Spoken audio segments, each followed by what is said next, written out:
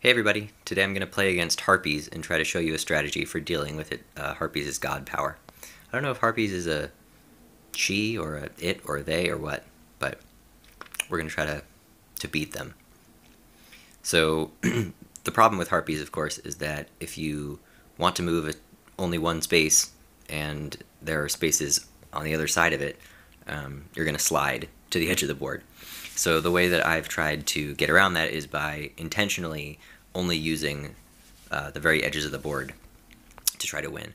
So the idea is to use these corner squares. Well, not quite the corner squares. The squares one spot away from the corner squares, because you can move back and forth between them, and you're hitting the edge of the board each time. So you can just move one square and then stop.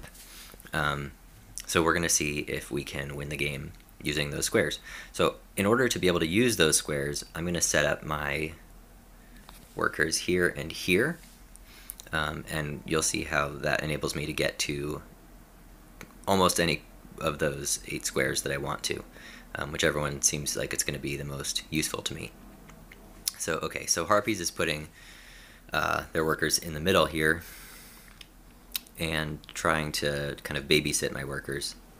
I used that word in the last video too, but they're trying to stay near to my workers. So let's see if I can stop that from happening as much as possible. I'm going to move up this way and hit the edge of the board on that side, and then build over here. So this is out of range of Harpies' worker, so that it can't hop up onto that block. But it can. Okay, interesting. It's going to build in the center there. So now that worker has moved away from this worker. So I'm going to see if I can now start building over on the left edge of the board and create multiple areas of the board where I have some threats. That can be a really good idea, because then in order to cover both of your workers, it has to spread out its workers as well. Alright, so neither of Harpy's workers is dealing with my worker over here on the left, so I'm just going to keep building with this one and see what I can get done. So notice how I can move one space in that direction and just stop because I hit the edge of the board. And now I'm going to build here, so I can just move back and forth between these two spaces as much as I want, and I never have to stop. Thinking about where I should maybe place the token here, I'm going to put it right here to just limit the mobility of this worker a little bit. See if that's helpful. Alright, so it hops up. There we go.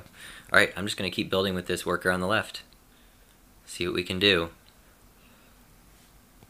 I see no reason not to continue doing this. If I can create threats faster, that's probably going to help me. Alright, here we go. So now I've gotten up onto level 2, and I also have a level 2 where I can move. So this seems good, and actually, I don't see a way that... Yeah, so I've blocked off this worker on the right and this worker on the left. The only thing I could do is place a level 3 on this level 2, so that doesn't seem particularly good. So I'm going to, I think, just leave the token where it is and see what happens. How is it going to try to stop me? Let's see. Alright, now, can I win is the question.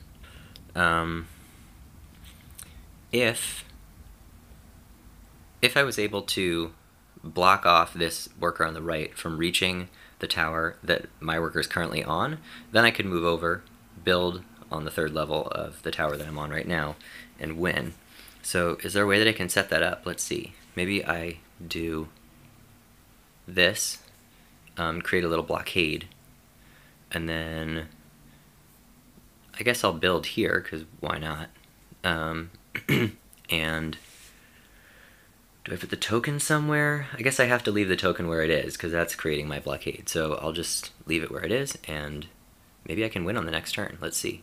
It jumps down, and yeah, I think I actually win this game now. So if I move over like this, and then build a 3rd level here, I've effectively blocked that.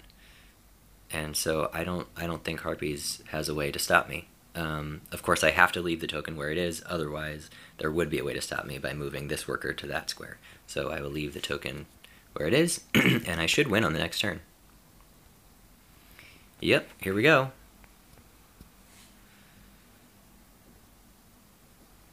So yeah, that's the strategy that I've come up with for dealing with harpies. You build in those corner squares, and that way you can ferry or move yourself back and forth between them, just moving one space at a time, building.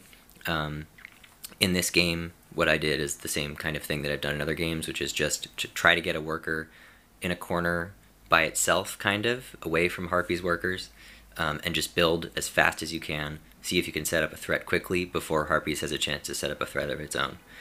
Because it can be difficult to block Harpies' threats, because you don't have really great control over where your worker ends up if it's not in one of those squares on the edge of the board. So try to set up your own threats quickly before Harpies has a chance to do anything. That is the strategy. I hope it's helpful in any of your games against Harpies. See you next week for another Santorini game, another video. Alright, bye.